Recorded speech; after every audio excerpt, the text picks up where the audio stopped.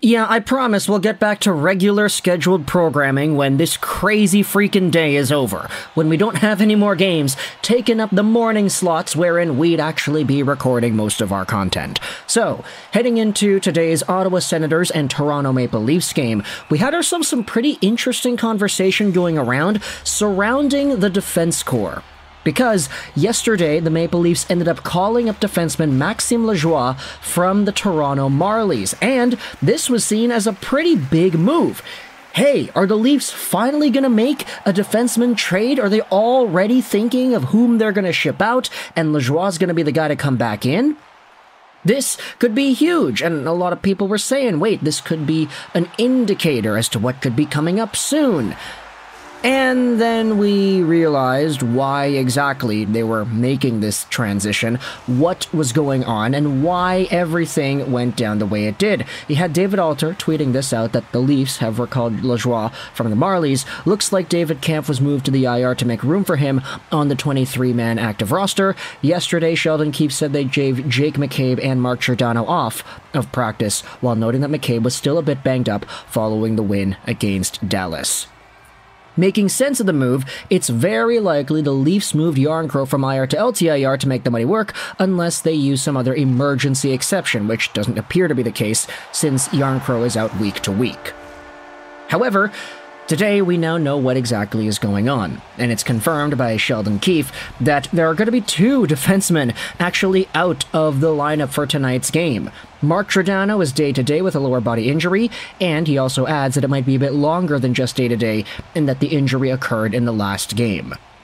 Conor Timmins is also ill. So there are two guys right there on the D-core in both Timmins and Giordano who are out. You could say this opens up the door for a Lajoie to make his debut with the team in this stint. You're probably going to see, I don't know, William Lagesson also make some time because, look, with the amount of guys you need to fill up a roster in the NHL, this probably seems like the most appropriate course of action. So for the Maple Leafs heading over against an Ottawa Senators team that has just been trying to chomp at the bit for more out of this season, this could be a pretty interesting test for some of the guys they have in their depth and throughout the rest of their AHL system to see what they can do at the NHL level. Now, you can make a pretty big case to say that the Ottawa Senators haven't really been playing like an NHL team as of late, but still, there's some good momentum to be built here if everything's able to go the right way. But also, when it comes to guys missing time in the NHL, I wanted to go out there and talk about this, even though the game is already going on.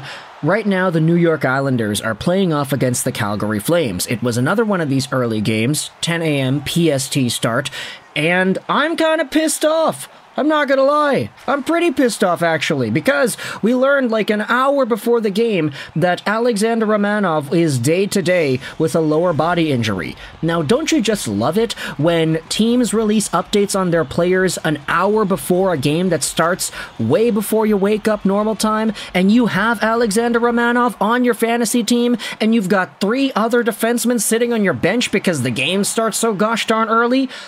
My goodness, dude, he was active last night, and I was like, okay, we're just going to put him on because of the shot blocking machine against a Calgary team that's been flying in all cylinders. I mean, they're up 3-0 for crying out loud.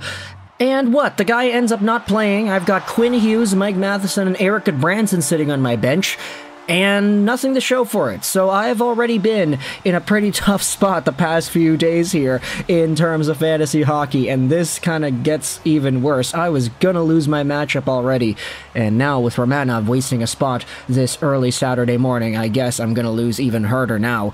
But yeah, I get it. It's kind of my fault for always, you know, waking up after 10 p.m., but whatever, it is what it is. There are going to be other fantasy weeks, right? Romanov is out. There are a few other guys that have been returning to lineups, etc., and we can talk about those more so as the videos go on throughout the day.